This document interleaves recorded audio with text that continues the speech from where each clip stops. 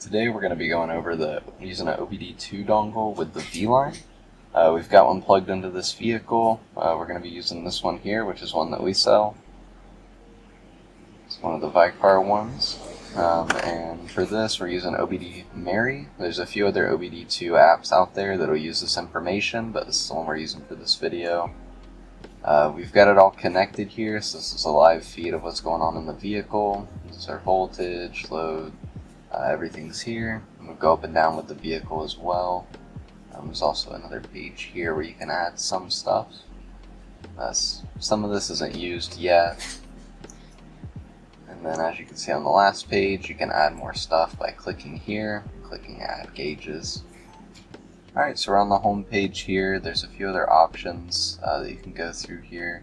We're going to show you diagnostics though, because this will be something you'll see on a few other apps as well.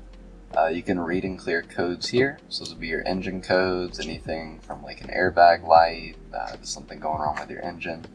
You can read those here and also clear them. Vehicle information will give you things like the VIN and other like vehicle specific information regarding the engine.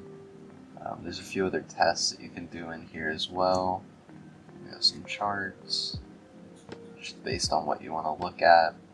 This is a great way to get your vehicle information. Stuff that's not so standard on your normal gauges, but stuff that you can actually keep track of.